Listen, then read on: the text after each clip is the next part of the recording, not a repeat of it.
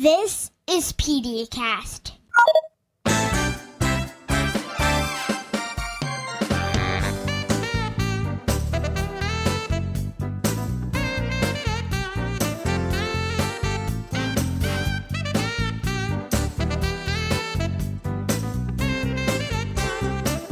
Welcome to PediaCast, a pediatric podcast for parents. And now, direct from the campus of Nationwide Children's, here is your host, Dr. Mike. Hello, everyone, and welcome once again to PediaCast. It is a pediatric podcast for moms and dads. This is Dr. Mike coming to you from Nationwide Children's Hospital. We're in Columbus, Ohio. It's episode 524 for September 6th, 2022. We're calling this one Iodine and Child Brain Development. I want to welcome all of you to the program. So we have a really important topic for you today as we raise awareness about the dangers of iodine deficiency, especially in pregnant moms, babies, and children. And it's important because iodine deficiency is the leading preventable cause of intellectual disability in children. And when intellectual disability occurs because of iodine deficiency, the damage is irreversible. We also know that intellectual disability can impact quality of life and future success with education, jobs, and relationships. So there's a cost to iodine deficiency at the individual, family, and community levels, which means prevention of iodine deficiency is something we should all care about because we care about our friends and neighbors, and we want every child to have the best shot of thriving right out of the gate. Now, this is not to say that those with intellectual disabilities are not able to have a great quality of life and achieve success, but it certainly is more difficult, right? There are more challenges, more barriers, and of course, more cost to that success. And so we want to prevent intellectual disability when we can, but we also want to 100% support those impacted by iodine deficiency and its effect on child brain development. Now, you may be wondering, why is it that iodine is important for child brain development, and how does it prevent intellectual disability? We're going to explore the science of these relationships, and we'll also consider the scope of the problem. But I will give you a hint, iodine deficiency is pretty common, even in developed countries like the United States. So how does iodine deficiency occur? How is it treated? And better yet, what can we do to prevent it? And we'll have answers to all of these questions and more as we explore iodine and its impact on child brain development and intellectual disability. Of course, in our usual PediaCast fashion, we have three terrific guests joining us for the discussion. Dr. Liz Zmuda is a pediatrician and director of medical education at Doctors Hospital, which is part of the Ohio Health System here in Central Ohio. Dr. Elizabeth Pearce is an endocrinologist and professor of medicine at Boston University College of Medicine. And Marina Chaparro is a registered pediatric dietitian and founder of Nutrichicos, which is a bilingual dietary practice for young patients and their families. They'll join us soon, but first, our usual quick reminders. Don't forget you can find PediaCast wherever podcasts are found.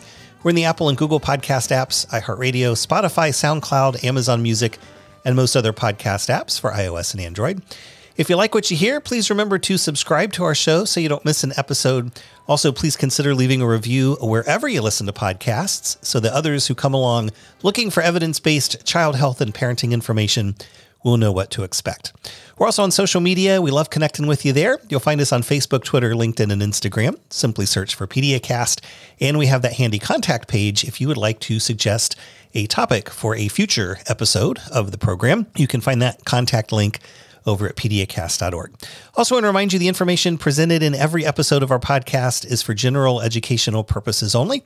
We do not diagnose medical conditions or formulate treatment plans for specific individuals. If you have a concern about your child's health, be sure to call your healthcare provider. Also, your use of this audio program is subject to the PediaCast Terms of Use Agreement, which you can find at PediaCast.org. So let's take a quick break. We'll get our expert guests connected to the studio, and then we will be back to talk about iodine and child brain development. It's coming up right after this.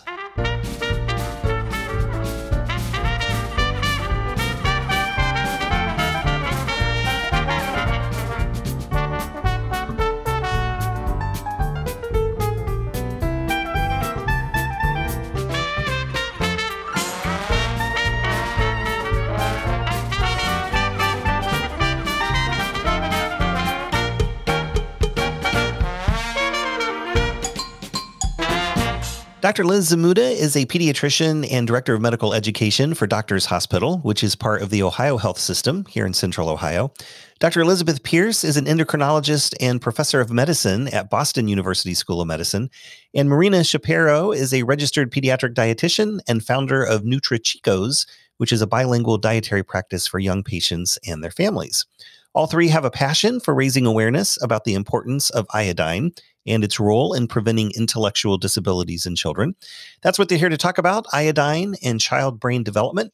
But first, let's give a warm PediaCast welcome to our guests, Dr. Liz, Dr. Elizabeth, and Marina. Thank you all for stopping by today. It's so nice to be here. Thank you, Dr. Mike, for inviting us. It's a pleasure to be with you. Thanks. I'm excited for the conversation too. Yeah, I'm really excited and so glad that the three of you were able to take time out of your very busy schedules to join us and talk about iodine. I think a great place to start with Dr. Pearce, what exactly is iodine? I think it's something like a chemical. I think most people have heard of it before, but give us some more information about iodine. So iodine is a trace element. It's found naturally in seawater and in the Earth's crust in much of the world. But there are many regions of the world where there is really not enough iodine in the soil, so that if foods are grown in those regions, the food products that are produced in those areas will be low in iodine, and therefore humans who are eating those foods will also wind up being iodine deficient. So this is a chemical that we have to get outside of our body. It's not naturally inside, right? Correct. And so if we're not getting that in our diet or through some kind of supplementation, then we're going to have an iodine deficiency. And so as we think about medicine, what role does iodine play in the body? Why is it important for us to get it? Well, it plays only one role in the body as far as we know, but it's actually quite an important role. So iodine is needed for the production of thyroid hormone, and thyroid hormone is needed in turn to regulate how the body uses energy. And in early life, it's particularly important for regulating growth and development. Yeah. So we have iodine coming as a trace element coming in through food products. And if we have enough of it, we can make enough thyroid hormone. And if we don't have enough iodine in our diet or through supplementation of some kind, then we're not going to be able to make enough thyroid hormone. And so then we would have a condition that we would call hypothyroidism. So less thyroid hormone than your body needs. What are some of the symptoms of hypothyroidism so iron deficiency then could cause that through the means of not having enough thyroid hormone? So iodine deficiency, it causes hypothyroidism, truly low thyroid hormone levels, only in regions of severe iodine deficiency. So that's going to be a manifestation you're not going to see in places where levels of iodine are intake are only mildly low. Hypothyroidism can manifest as fatigue and cold intolerance, constipation, kind of foggy thinking. People describe brain fog, irregular periods, infertility in women. So a whole host of symptoms. But the consequences of iodine deficiency are broader than that, because iodine deficiency causes hypothyroidism really only as the tip of the iceberg, and there are lots of other manifestations. Yeah. So you have to have really low levels of thyroid hormone to have hypothyroidism and those symptoms that you had mentioned. But even if you have, just a relative iodine deficiency, it's less than is ideal. And so you're still making some thyroid hormone, but perhaps not enough thyroid hormone to cause other consequences. Right. It causes stress for the thyroid when there's not enough iodine to manufacture thyroid hormone, and that can cause enlargement of the thyroid or goiter or thyroid nodules, lumps within the thyroid. And we'll talk about this obviously quite a bit more, but critically important for brain development in very early life. And so even modest degrees of iodine deficiency can be associated with impairments of intellectual development in children. Yeah. So a mom with a baby inside, may have enough iodine and enough thyroid hormone that she's not hypothyroid, but it still could affect the baby in terms of their brain development. That's correct. Yeah. Okay. And so, Liz, I want to bring you into the conversation. It would seem then the iodine is going to be really particularly important during the prenatal period when the brain is first developing if the thyroid hormone is needed for proper brain development.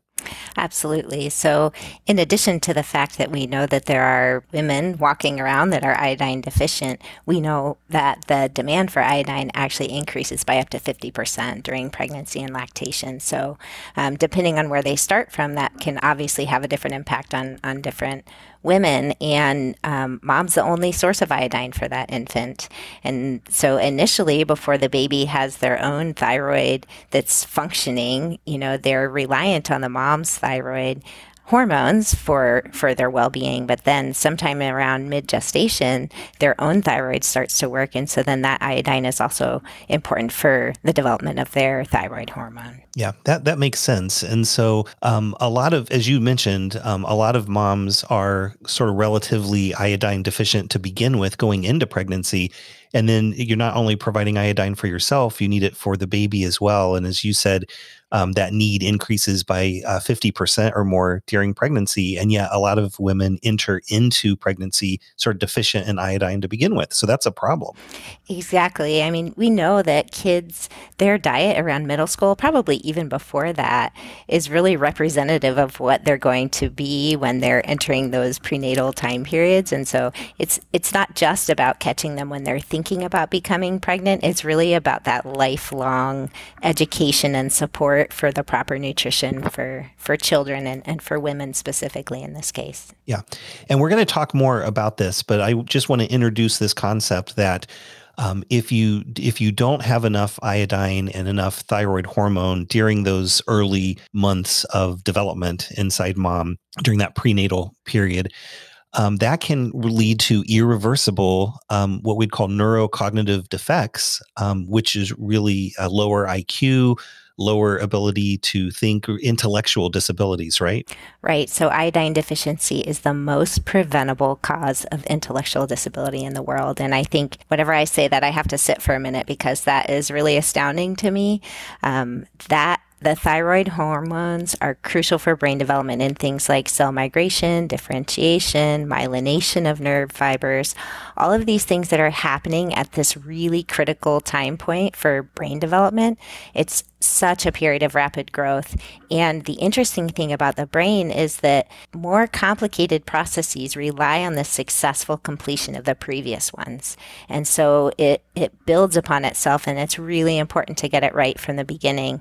And that's why you can see an impact on IQ and intellectual function later. Yeah, because it's just so important for brain development for that to be in place. And so we really want to combat iodine deficiency wherever we can. And as you said, not just targeting moms who may become pregnant, but really everyone, because you don't know when you're going to become pregnant. And you don't have to have such low iodine that there's hypothyroidism disease to clue you in. It could really be anyone who feels fine and yet they're iodine deficient, and that could impact their child's brain development and their intellectual powers later in life. Absolutely. And things, this can be really complicated, but things like food insecurity can even play a role in that, and understanding access to appropriate nutrition and what that means for socioeconomic classes, and ultimately the function and the IQ of that community. So it's really an important point for us to be focusing on as a medical profession. Yeah, absolutely. What about women who are breastfeeding? So, I would suspect that babies get some of their iodine through breast milk. And so it would be important not only during pregnancy, but also after pregnancy in terms of the child's brain development, really making sure that lactating moms also are not iodine deficient, correct?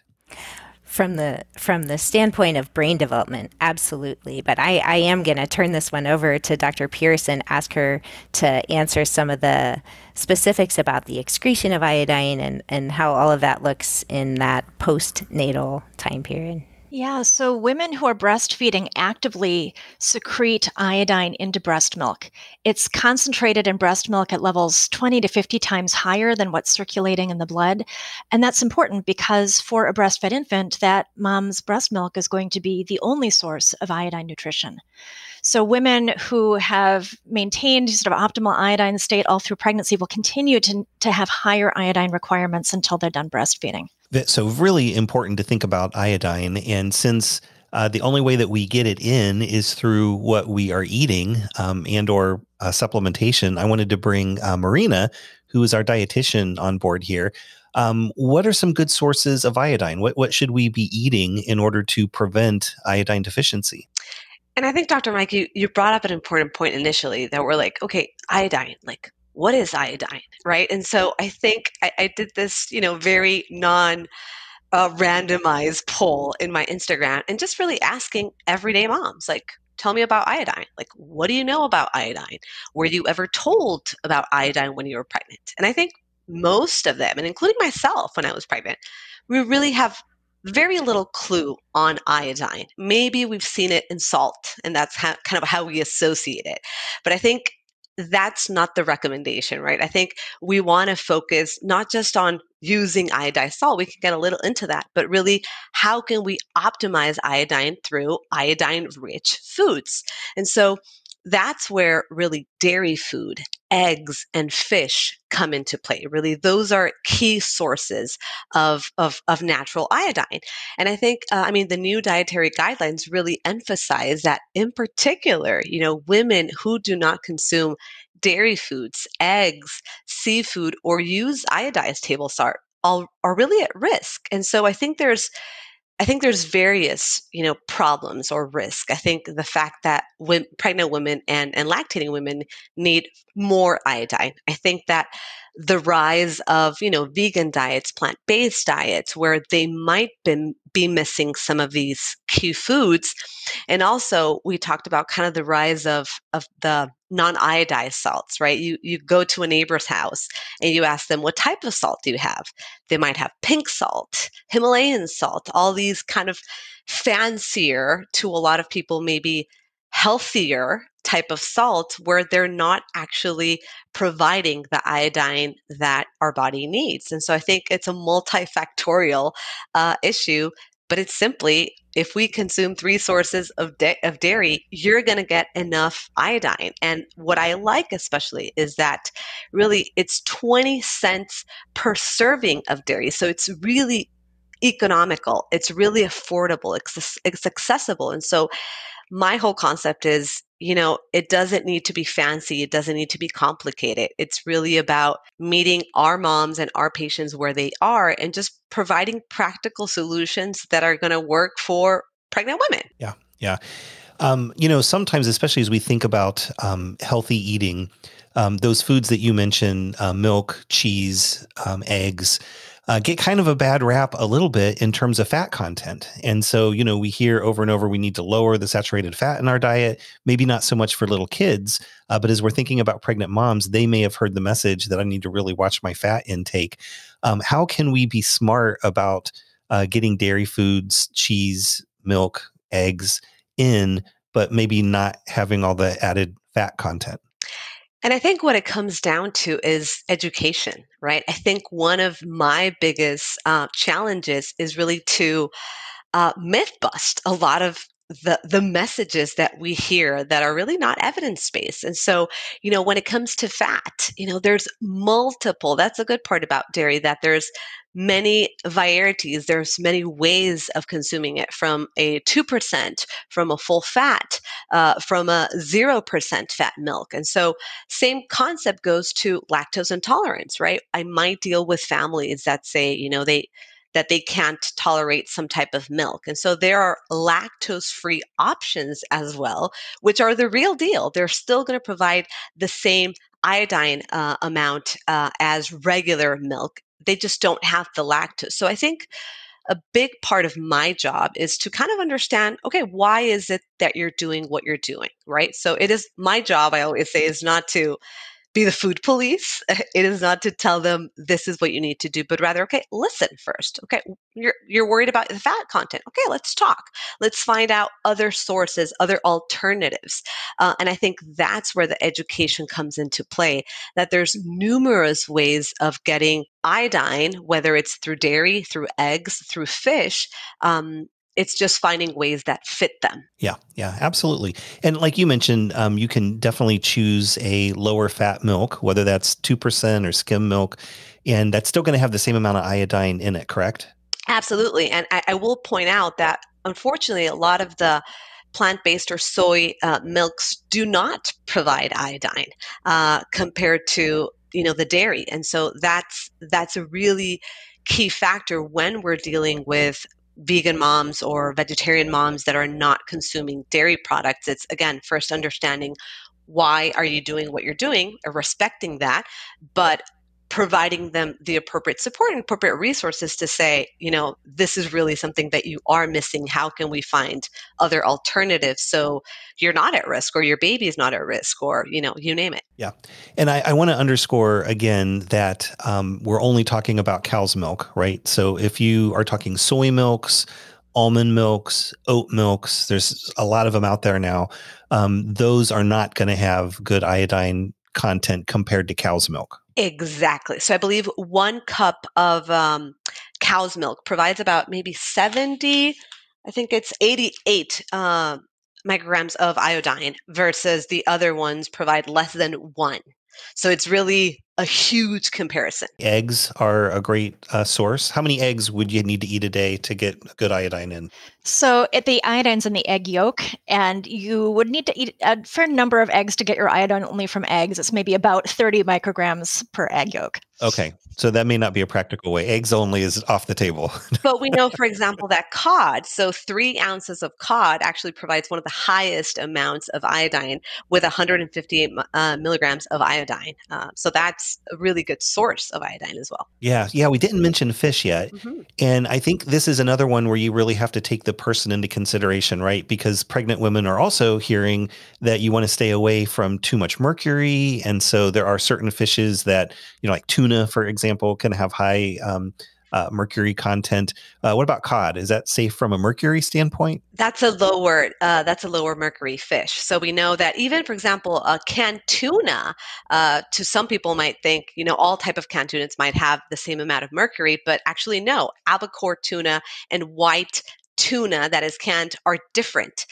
White canned tuna tends to have a lower mercury amount than, let's say, an albacore, but they're both considered medium.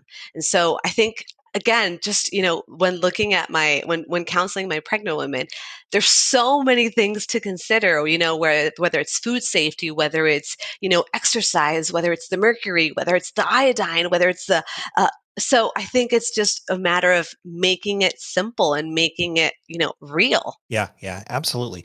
This is why every medical practice needs a dietitian in the office to help their patients. I mean, because we don't know this stuff, right, Liz?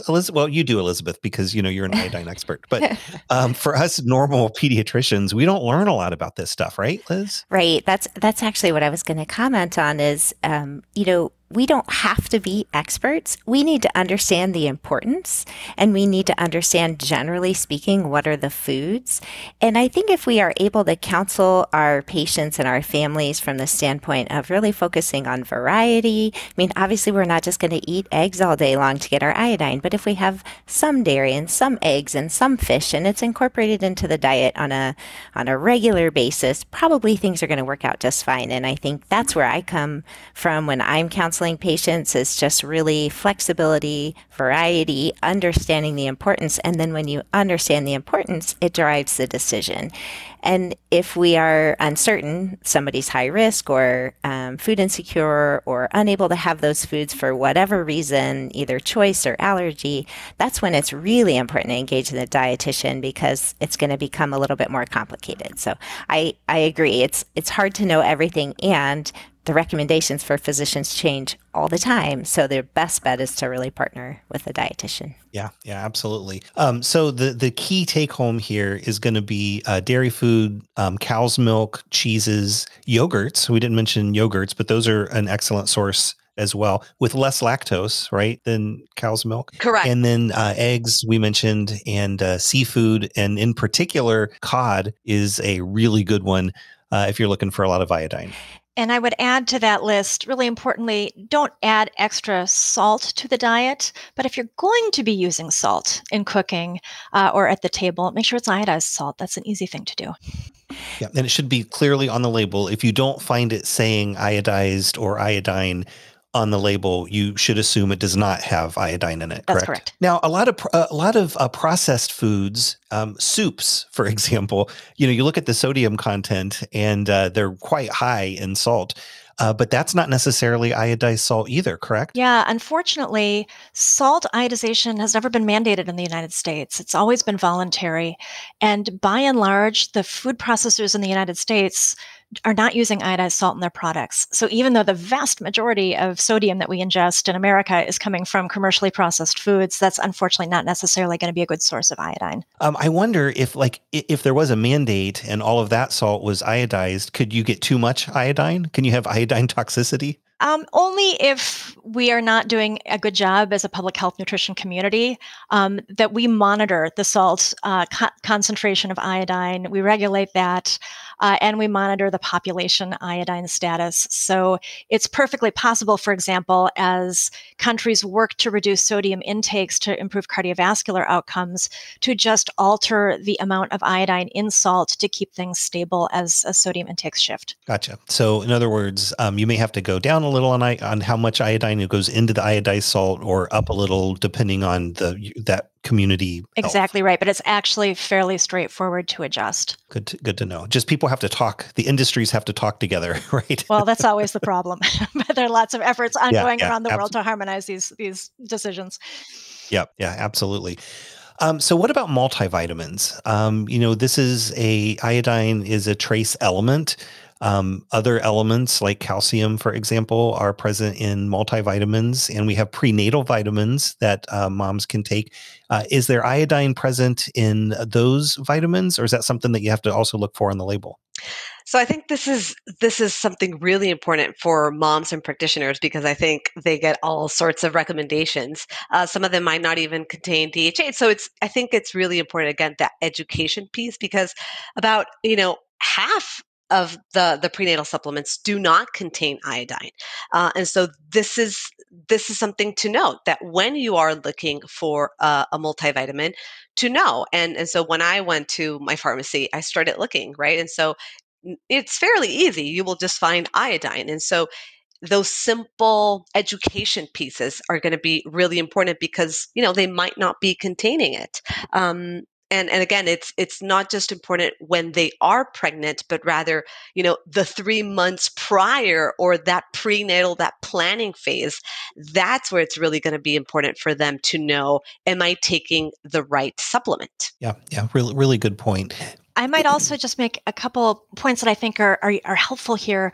One is that for whatever reason, the prenatal multivitamins that are marketed in the US that are sold by prescription only rather than over the counter are actually much less likely to contain iodine than the over the counter ones. And you can't look at the label and know what's in there. So the recommendation by and large is for looking for those over the counter supplements. And the amount of iodine you're looking for in them is 150 micrograms a day. How does that compare to the RDA that, next to all these micronutrients, right there on the label, it'll give you the percentage of the recommended daily allowance. That 150 micrograms, what is that? And so that would be 100%? It would be 100% if you're not pregnant. It's less than that in pregnancy. The RDA is 220 micrograms a day. And in breastfeeding, it's actually up to 290 micrograms a day. So you're going to need more than 100% if you're pregnant or you're breastfeeding. And the assumption is that people will be getting some in diet as well as from supplements. Yeah, gotcha. And then there are some other medications that I had read that could be an issue with drug interactions if you have too much iodine at one time, like ACE inhibitors and potassium-sparing diuretics, which are used to treat high blood pressure, anti-thyroid medications. So you do want to talk to your doctor if you're on other medicines to make sure that too high of iodine might not be an issue with the other medicines you're taking. Am I right about that, or off base? Probably not a huge issue, to be honest. The one group I probably would be careful about would be people taking anti-thyroid drugs, usually for hyperthyroidism, often for Graves' disease. They could get in trouble from excess iodine, although the levels of iodine in prenatal supplement are not typically enough to trigger trigger worsened hyperthyroidism in that group. Yeah. So really, the benefit of extra iodine in the diet is going to far outweigh any risk for the vast majority of Correct. folks. Yeah. So then how common is iodine deficiency? We've kind of said, it's common. Can you put some numbers on just how common that this problem is? Well, 100 years ago, this would have been incredibly common in most of the globe, and certainly in the United States. A century ago, the whole upper portion of the United States, including especially the area around the Great Lakes and in the Pacific Northwest, was known as the goiter belt, goiter being thyroid enlargement. So a part of the country where, school children had visible thyroid enlargement. Up to 70% of school-age kids had enlarged thyroids because of inadequate iodine intake. So a very prevalent and very visible public health problem 100 years ago. What changed was that in the 1920s, we started introducing salt iodization as a way to prevent that goiter, and that effectively eliminated our U.S. goiter belt by about the 1940s. So around the globe in the last 30 years, there's been a huge push to try and eliminate iodine deficiency disorders by salt iodization. So we've gone from, 30 years ago, the majority of countries around the world really having low iodine intakes to currently, I believe, only 21 countries that are believed to be iodine deficient overall. But that's not quite the whole story, because when you're looking at whole country iodine status, it's obscuring the fact that there may be regions of countries where things are still low, or particularly vulnerable populations. And because the pregnant women and the lactating women need more iodine than the rest of us, in a lot of the world, even where iodine nutrition overall has been optimized, the pregnant women still remain mildly to moderately iodine deficient, and we worry then about effects on child brain development. Yeah, absolutely. I want to go back to something you had said on the 1920s is when salt iodization really took off, and it was really meant as a public health effort to prevent iodine deficiency so that we don't see intellectual disabilities in kids and problems with child brain development, particularly for pregnant moms and moms that are breastfeeding. And I would just say that it seems like we ought to study this really well of what worked, because I feel like today, if there was an effort to add iodine to salt, that we would have all of the naysayers on social media saying, this is a conspiracy theory and iodine's going to kill you and cause cancer. And it just seems like this is an example of a public health measure of adding, an element to salt that actually worked. It worked beautifully. It's sort of an undersung, underknown public health triumph. Although I will say it's not quite as straightforward as it might think. And we still have only voluntary salt iodization in the U.S. because efforts to try and mandate it in the 1940s failed. Yeah, just like fluoride in the water Yep. and, COVID vaccines and all the other things. Okay, but we will not digress into that territory. So we've kind of mentioned that that pregnant women and lactating moms, because they have a higher need of iodine, that they are definitely at risk for relative iodine deficiency. Who else is at risk for this problem? Probably it depends on where you live. So this varies a lot with geography. And so thinking globally, if you're in a part of the world that does not have salt iodization and that historically has low iodine in the soil, you're going to be at risk. So it's basically about where you live. And then if you're living in a part of the world that does have sources of iodine, are you getting adequate ones in the diet? So in the US, we've already touched on the groups that are known to be iodine deficient. It's women who are pregnant primarily, but probably also people with very restricted diet. There's some evidence in the US and elsewhere, for example, that people who follow a vegan diet are at risk for iodine deficiency, mostly probably because they're not getting dairy. Great. So really important to really, I think, ask your medical provider, because if you're in an area that is at higher risk for iodine deficiency, hopefully your medical provider knows this since they're taking care of that population. So that may be a good person to ask, hey, how's the iodine? Is this an issue for our area? Correct? Yes, although I have to say in the US, as a country, we're considered iodine sufficient, and providers may not really know this. A great resource for this is actually the website of something called the Iodine Global Network, or IGN, which works with the World Health Organization to create global maps that are updated annually that show what countries have adequate iodine and where people might be at risk for iodine intakes that are low. Great. And we'll put a link to that. We'll put the link to that site in the show notes over at PediaCast.org. For this episode, which is 524, so folks can find that resource easily. We'll have some other resources and links, which we'll talk about in a little bit.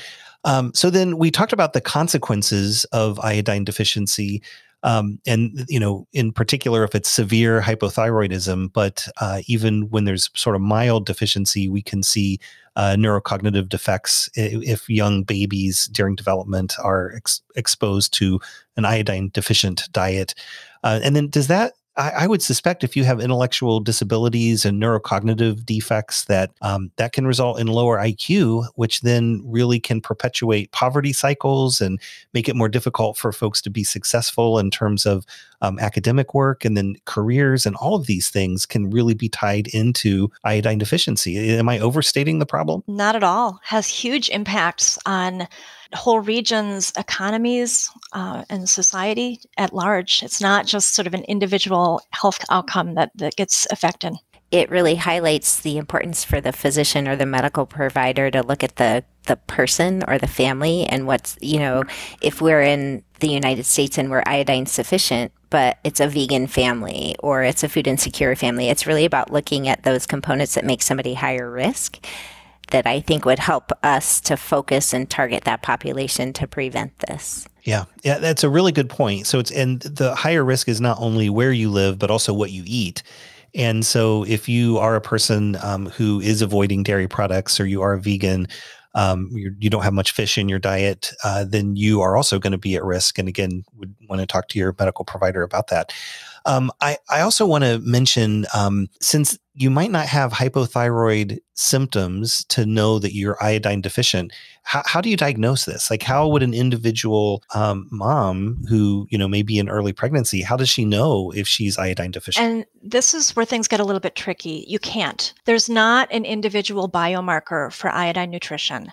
That we can use urine iodine concentrations at the population level, just looking at median amounts, to assess populations as a whole. That's why we know, for example, that pregnant women in the US as a group are not getting adequate iodine nutrition. But urine iodine concentrations fluctuate hour to hour, day to day, and it's been estimated that you'd need 10 or 12 spot, or ideally 24-hour urine collections to measure iodine to understand somebody's ongoing intakes with even 20% precision. So it's not completely impractical. We don't have any marker for a patient to go into her provider and, get tested and know if she's iodine deficient or not. So really, it's about all the clues that we've been discussing. What part of the world is this? Are there recommendations for iodine supplementation in specific groups in that part of the world?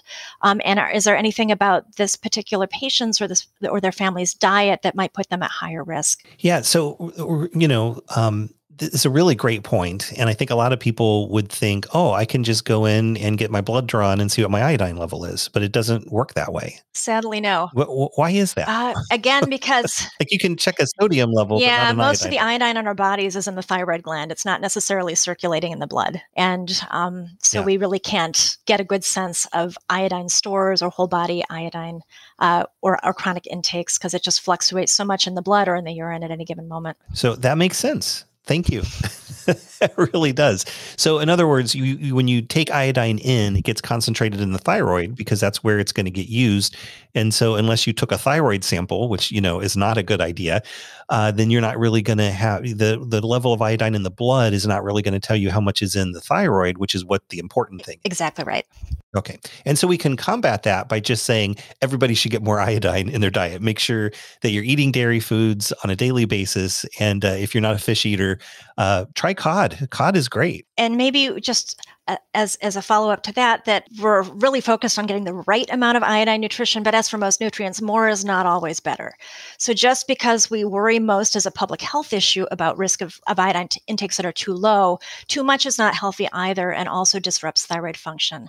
So you don't really have any need to ingest more than the RDA, and it's recommended against ingesting more than somewhere between 500 and 1100 micrograms on a daily basis, particularly in pregnancy.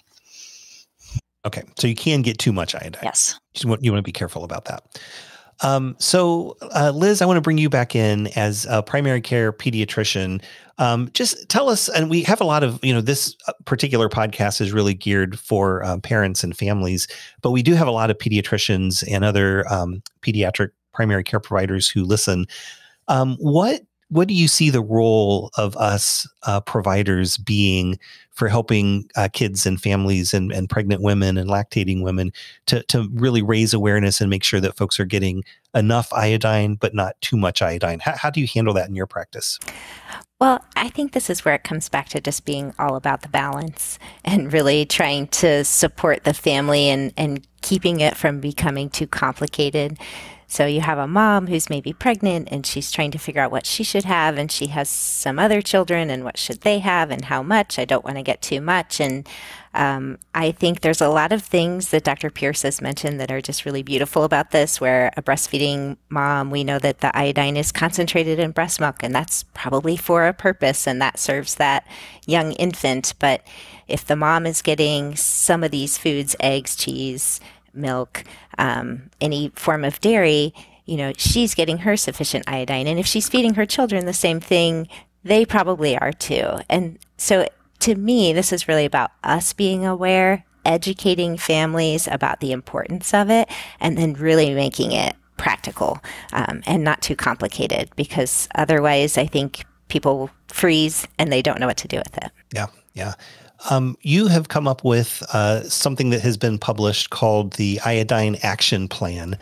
Tell us about that. Well, it's very similar. We've had all these other public health measures that we've done. Everybody knows about folic acid. Nobody questions it. There's no conspiracy theory over folic acid. We know it's important for neural tube development. And so if this is important for brain development, then really this is just about educating and screening. And it's no different than anything else that we do as providers. So to me, this is really, after the education, then ask the question. So is this a family that has a special dietary need? Is there food insecurity? We should be asking those questions anyway. Is it an access issue? Is it a cost issue? What is the issue for the family so we can support them? Maybe it's an education issue, or they are fearful about something, and then it would be about linking them with a dietitian to really spend the time with the family about what makes sense for them, what they can feel comfortable with. Just ask about the foods that they eat. If you hear that they're giving their child milk 3 times a day, or they're incorporating some of these things into the diet, then, we can educate around it, but maybe be a little bit less concerned. Checking those prenatal vitamins. So until this all came out, I didn't realize that prescription prenatal vitamins didn't always have iodine. So asking where they're getting them and checking and making sure they're getting the right thing. So to me, this is about the same things that we do in every other area of medicine. It's just ask the questions, educate on the why, and then support them in the how. Yeah, that totally makes sense. Asking about salt intake as well, and what kind of salt do they use at home, and how much. And there's an opportunity to talk about whether it's enough salt, and also the problems of too much salt too. Right. I mean, especially for pregnant women, we know there's concerns of high blood pressure and preeclampsia, and this is not about adding salt into the diet where it wasn't already existing. It would be, if you're using it, what kind are you using? And then educating around that family and that need and whatever that looks like at the time. Yeah. Marina, from a dietitian standpoint, what sort of advice do you have for your young patients and the families that you counsel in terms of sort of screening for iodine deficiency and the recommendations that you have to prevent that from occurring? So I always say that we don't eat nutrients. We eat food, right? And so I think when we kind of stop thinking about nutrients, but rather focus on food, on the concept of, family meals in real life, right? So I think a lot of the times as providers and practitioners, right, we're really excited about the theory and the importance and, all the science, but then it comes to real life and it's a mom who's working, who's busy, who has other kids, who has to, deal with a lot of other issues. How do we make it feasible to this mom? And I'll echo a lot of what Dr. Liz said. It's about listening. It's about, educating them. Are they, like you said, are they not eating fish because of the mercury? Are they not consuming dairy because of the lactose and they were consuming some other type of dairy when in fact they could just consume a lactose free? And a lot of it comes down to really, focusing on those nutrient dense foods that we either way will want. So we know that dairy, we know that eggs and seafood are really, really critical for brain development. And so they're going to work in conjunction. Again, it's not just about one single nutrient, but it's about meals. And so a lot of the times what I see is moms and families, we just want ideas. Like, give me ideas. Tell me what this means in real life. And so it's sometimes just comes down to, okay, tell me what you're having for breakfast. How can we change your breakfast and say, okay, let's do it the night before. Let's do a little meal prep. Let's do some overnight oats with some Greek yogurt, because the Greek yogurt will also have the calcium, the vitamin D that you're also going to want. And guess what? Some of the prebiotics that your gut will definitely want. And so thinking about snacks, right? So pregnant women are very into snacks and snacks as a way to optimize nutrition. And so it's asking, right? It's what type of salt do you use? And sometimes I do this with like every one of my friends. And I'm surprised at the amount of non-iodized salt that I'm seeing more and more. If you are vegetarian, if you are vegan, okay, tell me more. And maybe we need to start using some type of supplement. So it's focusing on iodine-rich foods. It's focusing on getting the right supplement. And if you are using some type of salt, making sure it is iodized. So again, support is huge for moms. Yeah, absolutely. If you had to give one generic piece of advice that would really help improve iodine intake in the whole population, what would your advice be? I mean, eggs, fish, and dairy. I mean, and not just because of the iodine, if you really think about it, but it's because of the other key nutrients that they will also provide, the omega-3s, the choline, the vitamin D. So again, it's so hard to just say, just eat one food, because it's never one food. It's rather one meal, one habit. And so it really comes down to like those three main food groups: the dairy, the eggs, and then the fish are key for brain function, cognitive health, and they provide other benefits beyond just the iodine. Yeah. 3 servings a day, would that be adequate of those things? 3 servings of dairy a day, you're perfect. And again, it could be anywhere from, a string cheese, it could be a Greek yogurt, or a kefir for breakfast that you're having in a milk, in a smoothie. It could be a little bit of cheese that you put on some pasta. So it's simple ways of doing it. It's some enchiladas that you're doing a little bit of fish, a little bit of queso fresco. And so there are multiple ways, and also very unique and culturally relevant ways of also incorporating dairy into our population, into pregnant women. Great. So milk, cheese, yogurt, eggs, fish, and cod is like the super iodine fish, right?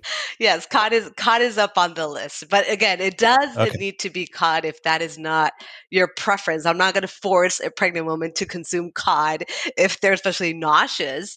But they can consume other things. Maybe a smoothie would work even better for them. Maybe some overnight oats with a little bit of Greek yogurt, or a frozen popsicle. So again, that's where, meeting with a registered dietitian, and I'm glad you're both saying it, because louder for the people in the back. Yeah, absolutely. When you said popsicle, you mean like a frozen yogurt? Exactly, popsicle. a frozen. There's still got to be dairy in the popsicle. Exactly, but it's great for nausea, right? It's still providing that key nutrition. Maybe add a little chia seeds, some flax seeds, some extra omega-3s. We're boosting it up in very simple ways. Yeah, absolutely. Liz, I know that you have a particular passion for looking at this iodine deficiency really as a public health concern. Tell us why we should all, obviously I'm not ever going to be a pregnant woman or nursing. So why is that important for me just as a citizen? To think about iodine deficiency in the community? I look at this and I say that building healthy and productive communities begins within the first 1,000 days. And that is my pediatrician heart. It is everything about that preconception period to that second birthday that is really the critical time point. It's not that these things aren't important after that. We know our brain develops throughout life and it has this plasticity that makes us so wonderful. But the time period that is most critical is that first 1,000 days. So making sure that women that are entering pregnancy are sufficient and well nourished, and then continuing that throughout the lifetime is really going to change the productivity of that community. They're going to have higher IQs. They're going to have less risk in a lot of different social areas. So it is a simple way for us to have a huge impact on multiple socioeconomic classes. It's critical. So when we look at outcomes in all different measures, that first 1,000 days is important, and including this one. Yeah, absolutely.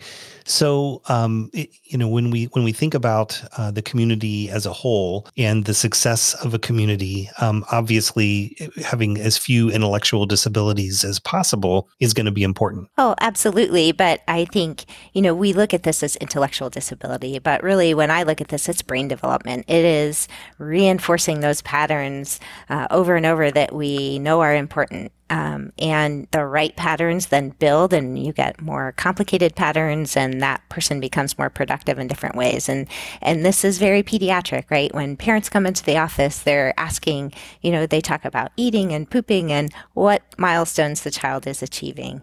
And this is a way for us to explain the science behind what the parents are seeing, and really also empowering them to make sure that they're getting good nutrition. And like Dr. Pearce and Marina were just saying, it's not just iodine, it's all of the things.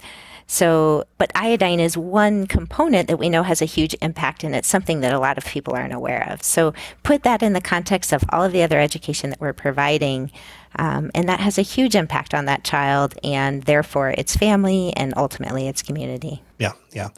Elizabeth, tell us how communities can come together then to really combat this problem. I think it's really about awareness, as Liz has just noted, that, as I said, 100 years ago in America, people knew about this problem. People have forgotten. But it's important still in our country, it's important internationally to really continue to understand how important this is, because basically it's an inexpensive thing to do to make sure everybody's getting adequate iodine. And that effectively allows people to live up to their full potential. Yeah. So really, really an important thing for all of us to consider, not just at the individual and family levels, but at the community level. And that's why we're dedicating an entire episode of PediaCast to iodine and the problem of iodine deficiency and how that relates to brain development and ultimately into intellectual success for individuals, families, and communities. All really, really important. We are going to have several resources for you in the show notes over at PediaCast.org, episode 524, including that regional map where you can look and see what areas of the world are deficient in natural iodine. We also have one.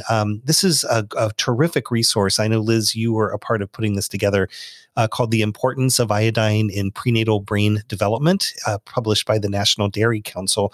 And we'll put a link to that in the show notes as well.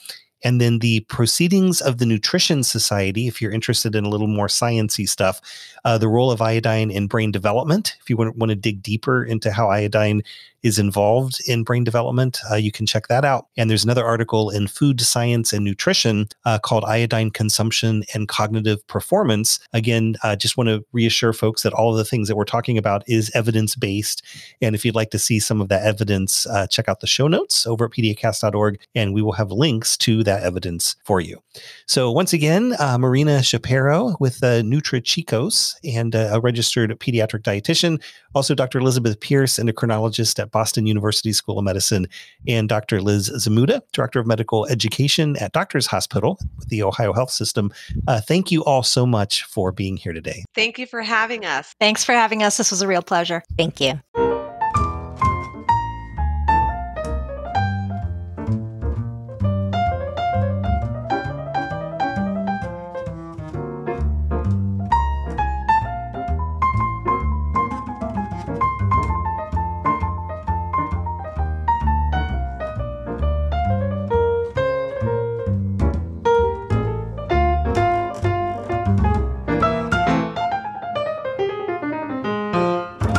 We are back with just enough time to say thanks once again to all of you for taking time out of your day and making PediaCast a part of it. Really do appreciate that. Also, thanks again to our guests this week, Marina Chaparro, registered pediatric dietitian, Dr. Elizabeth Pearce, endocrinologist at Boston University School of Medicine, and Dr. Liz Zmuda, Director of Medical Education at Doctors Hospital with the Ohio Health System here in Central Ohio. After we got done recording, we had our usual sort of post-recording conversation. And Dr. Liz actually brought up a really good point that I wanted to share with all of you. And that is, as you're introducing new foods to your baby, and we're a lot less strict about that than we used to be. It used to be you'd wait till about 4 to 6 months of age, and then you'd start the cereals, and then vegetables, and then fruits, and then finally meats.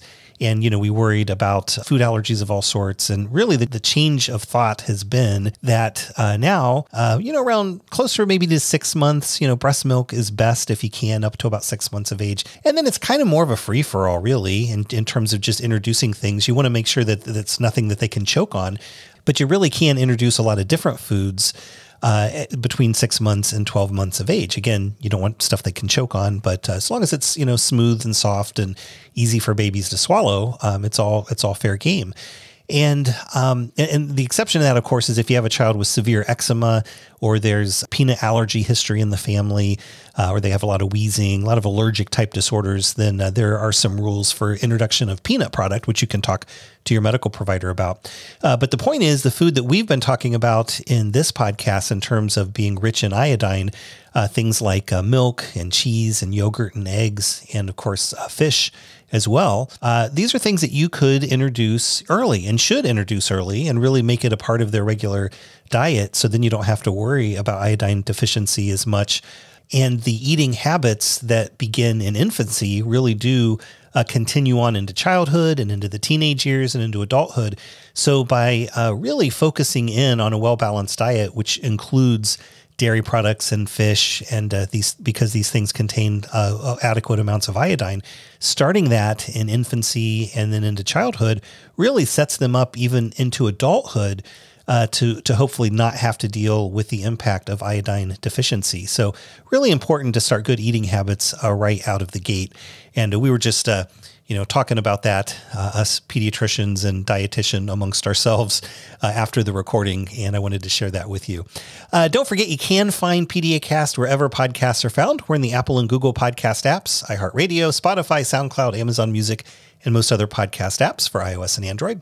Our landing site is PediaCast.org. You will find our entire archive of past programs there, along with our show notes, our terms of use agreement, and that handy contact page if you would like to suggest a future topic for the program. Reviews are also helpful wherever you get your podcasts. We always appreciate when you share your thoughts about the show. And we love connecting with you on social media. You'll find us on Facebook, Twitter, LinkedIn, and Instagram. Simply search for PediaCast. I also want to remind you about our sibling podcast, PediaCast CME. That stands for Continuing Medical Education. It's similar to this program. We do turn the science up a couple notches and offer free continuing medical education credit for those who listen. And that includes doctors, of course, but also nurse practitioners, physician assistants, nurses, pharmacists, psychologists, social workers, and even dentists. And since Nationwide Children's is jointly accredited by many professional organizations, it's likely we offer the exact credits you need to fulfill your state's continuing medical education requirements. Of course, you want to be sure the content of those episodes match your scope of practice. Shows and details are available at the landing site for that program, PediaCastCME.org. You can also listen wherever podcasts are found. Simply search for PediaCast CME. Thanks again for stopping by, and until next time, this is Dr. Mike saying stay safe, stay healthy, and stay involved with your kids. So long, everybody.